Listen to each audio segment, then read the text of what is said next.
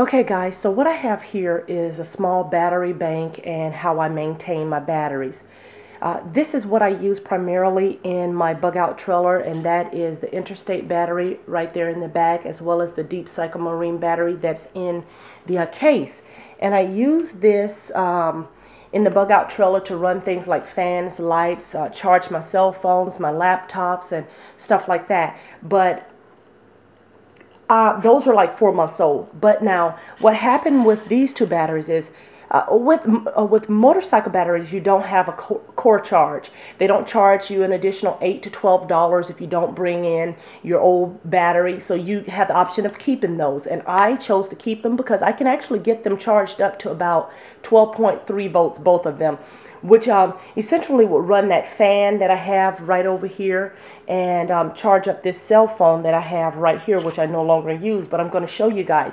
Now, right here, this battery is hooked up to the inverter, and I'm going to show you guys how well it works. I'm just going to hook up that small fan and this phone right here. But how I maintain my batteries is I use this Harbor Freight Chicago Electric battery float, and it has not given me any problems. I should have used it with these, because what happened was I let my motorcycles sit for about 6 months and I didn't crank them up. I didn't do anything. I didn't have to get the carbs cleaned or anything, but I didn't crank them up but one time during that six month period, and the batteries went dead, so I had to purchase 2 new batteries. But anyway, should have used my devices since I have them on hand, but with my time restraints and everything, I just did not have the option to do that. But anyway, I also charge my batteries up with this trickle charger, and this thing, I use this is my primary use for this battery and this battery as well. I definitely keep these maintained because they're brand new. Now, my sister gave me this yellow battery down here, which is the EverStart, and she could not get her car to crank, but she didn't want it. She just gave it to me. She paid the core charge, got rid of it. And my mother was throwing away her riding lawnmower, which was extremely old. It was just a wreck.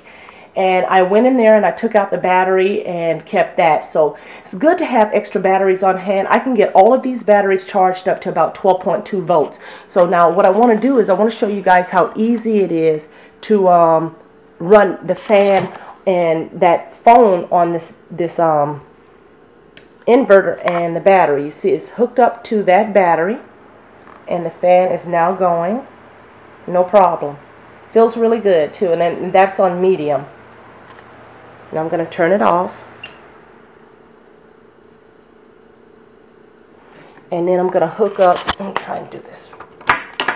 Alright, I'm going to hook up this cell phone and show you guys. Now, turn that on, and you'll see the phone come on. And that's that. So that's pretty much how it works.